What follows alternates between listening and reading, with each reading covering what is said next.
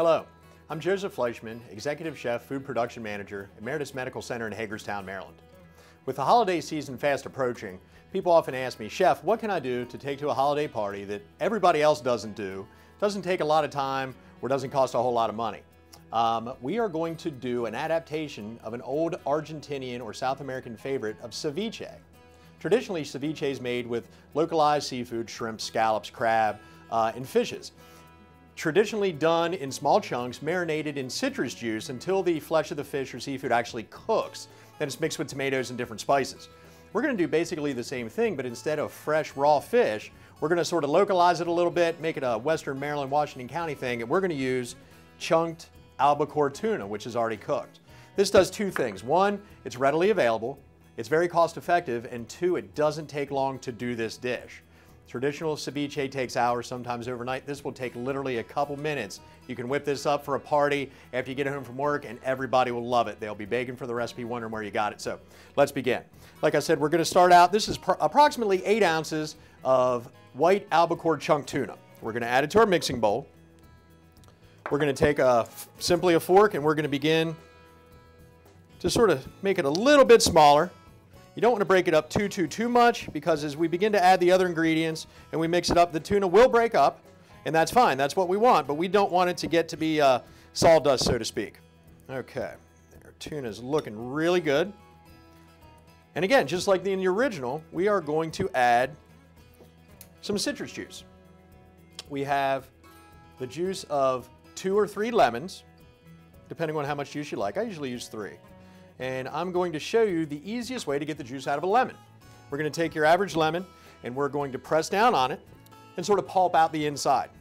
We're going to take our knife, we're going to give it a quick cut, and we're going to spread it over top of our tuna. There we go. A quick lesson in lemon. We are going to save just a little bit of this lemon. It's going to be part of our garnish at the end when we get done. And this is something nice as well. It makes a really nice presentation, so to speak, for your dish. We're going to do the same thing with a lime. We're going to give that a quick cut. We're going to put a little lime juice on there. There we go. And again, we're going to make a small cut in our lime. And we're going to use this for our presentation purposes as well. We're going to reserve these to the side. Okay, and we're going to let that sit and marinate just for a couple minutes. We're going to put a little bit of salt and pepper in it.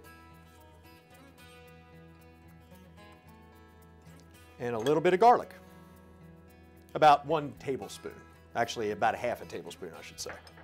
We're going to give it a quick mix, and again, we don't want to break up our tuna too much, but it is really absorbing that citrus flavor. Wonderful aroma. Okay, our tuna looks great. Literally, this takes no time at all, and we're going to begin to add our other ingredients. Again, traditionally, a tomato base with our seafood. We have some chopped tomato here that we did. These are 2 large tomatoes. You can use, I would say probably a tomato and a half. Reserve the other part of the tomato for anything else you might need it for. And we're going to go ahead and we're going to mix that together with our tuna. Okay, that looks great. We're also going to add about 2 stalks of chopped green onion, 1 stalk of minced celery, 1/4 of a medium red onion.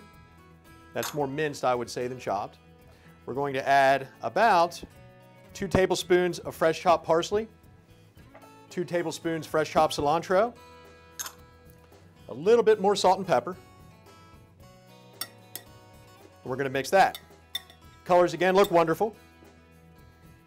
Aroma is outstanding. You can really smell that citrus. Okay, we're going to let that sit for just a second. We also have a fresh jalapeno pepper. These can be purchased at any grocery store, certainly grown in your garden. What we're going to do is we're going to add a little bit of fresh jalapeno pepper. Now, the thing you have to remember with peppers is, 1, the majority of the heat on a pepper is in the seeds. As we cut it open, you can see the majority of the seeds inside. That's where we get all of our heat. We're going to sort of reduce our heat a little bit, and we're going to take out the majority of the seeds from the inside of our jalapeno. You can make this dish as hot or as mild as you like it. I'd like a little bit of spice, so I'm going to leave some of the some of the membrane inside. There's heat in the membrane as well. That's the white part inside the pepper. And I'm going to begin to remove the majority of the seeds. For this dish, we're making enough for, I would say about 6 people. I'm not going to use a whole jalapeno pepper, and I'm going to take care to mince it up very finely before we add it to our dish. The thing you have to make sure when you use peppers, if you have a glove, you can certainly wear it when you cut them. If you don't have a glove, make sure you wash your hands after you use the pepper. Don't touch your eyes. Don't touch any of your other body parts. The pepper capsicum, which is the hot part of the pepper, will make whatever you touch burn like fire. So you really don't want to do that. Okay. And again, we've used about half of our jalapeno pepper. We'll reserve the other half. Peppers freeze wonderfully, by the way. If you grow some in the summertime, you don't get them all used up, pop them right in a Ziploc bag, put them in the freezer. They will hold literally for up to a year. That's what I do at home, and it works great. Okay. This looks wonderful. The colors are outstanding. And here is the part that I told you about that we're going to do with our lemon and our lime. We're going to take a piece of the lemon we reserved. We're going to put this in, this is simply an iced tea glass. You can put it in martini glasses, traditionally served in those. If you want to put it in a bowl, if you want to make a bunch for a whole bunch of people. But here's how we're going to kind of make this look a little special, and you can do this easily at home. You get your glass, you get your lemon, and you simply run the lemon around the top of the glass, okay? It just makes it wet. In a separate container, we have a little bit of paprika along with some parsley, and we're just going to put our glass in there the same way as if you were making a margarita, so to speak, and you're putting salt on the rim or sugar on the rim. There we go. Shake off the excess, and there you go. You've got a lovely presentation not everybody's seen before, and it was so simple. Now we're simply going to take our albacore tuna ceviche, and we're going to fill our glass with our mixture. This can certainly be done overnight. We did it here in about 8 minutes. Just goes to show you how easy this dish actually is. You can do it the day before. It's just fine. It's one of the things that the longer that it sits or the longer it rests, the better it's going to be. But you can throw it together in little or no time. Okay, there we go. There you have it. We're going to put it here on the side. We have some pop chips that we're going to use as our garnish for dip. If you haven't had a pop chip, I strongly recommend you to give them a try. They aren't fried, they're not baked, they're basically pressurized, and the potato sort of pop, so to speak. Very light, very crispy. Anyway, this has been Chef Joe Fleischman, Western Maryland Ceviche. Please enjoy.